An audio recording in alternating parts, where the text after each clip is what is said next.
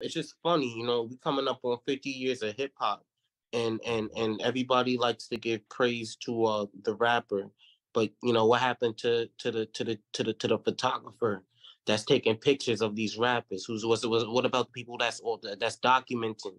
Uh, the journalists, the b-boys, the DJs, the graffiti artists. You know what I'm saying? All of this hip hop thing is bigger than the rapper. It's bigger than the person that's actually rapping. It's everybody and everything, and I feel like y'all don't get y'all just due. I feel like the people that are the journalists, and essentially you're a journalist. Right.